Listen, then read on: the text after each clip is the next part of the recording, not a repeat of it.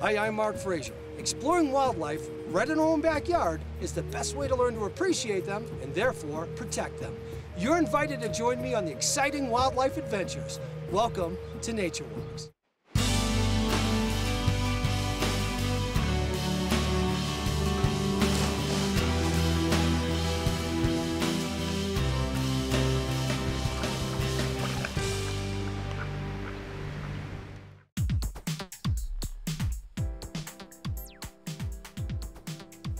A motion-activated camera gives us a glimpse into the secret world of the forest.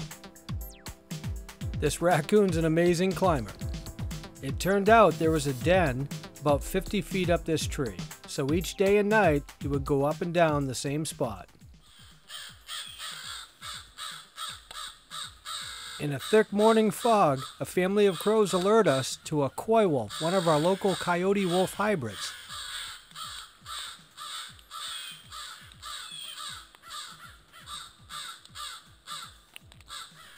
Listen carefully. You can hear a coy wolf in the distance.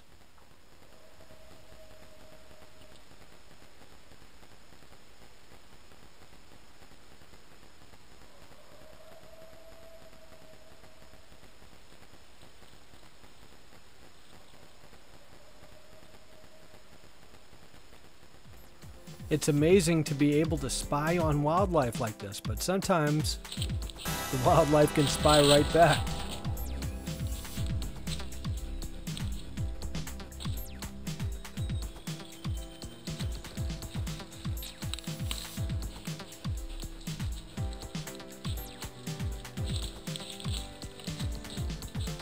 Now the audio on these motion sensor cameras isn't the greatest, and you can often hear the sound of the clanking gears inside the camera.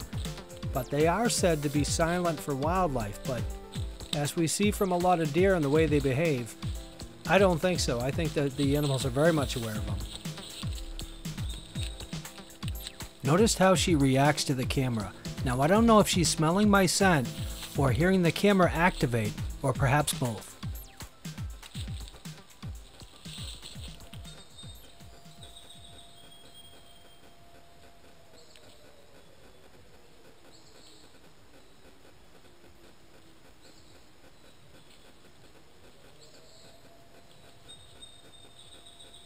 In the distance through the forest, you can actually hear the volunteer fire department bullhorn.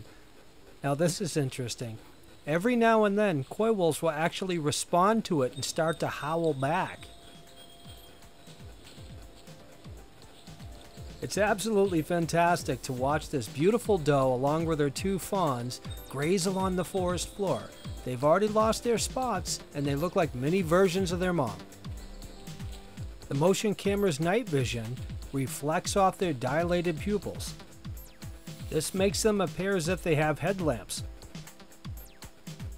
Moose, on the other hand, have very little eye shine.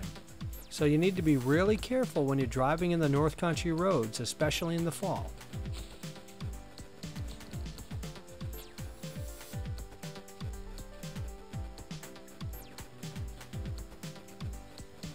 Now I can hear the background of the gears in this audio. They don't seem to care. I'm not sure if it's because the camera's been out for a while and they no longer pay attention to it, or it's just because we hear it louder than they do. Along the same path, a small coyote picks up a scent and follows it along. Then he hurries off into the night.